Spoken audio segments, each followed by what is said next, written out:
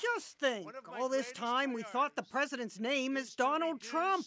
David Dennison, which you say is Donald Trump. DD, David Dennison, a.k.a. perhaps Donald Trump. Now it all makes sense, someone tweeted. Donald Trump did not collude with Vladimir Putin to get elected president of the United States. David Dennison did. Dennison's is the signature line left blank on the so-called hush agreement. David Dennison.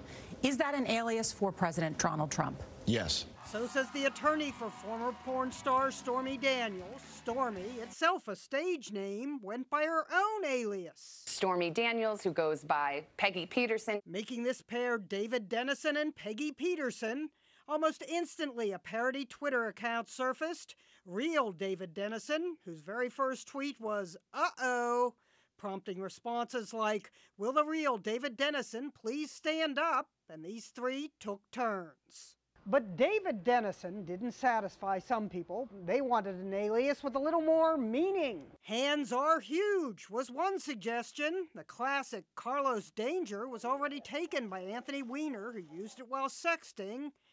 Actually, there's a legal reason for using names starting with P and D when lawyers want to conceal their clients' identities. Peggy is for plaintiff and David is for defendant. So who do you imagine made these names up? I think the attorneys made these names up. Dennison now joins the names John Barron and John Miller that journalists say Trump used to use, pretending to be his own press agent.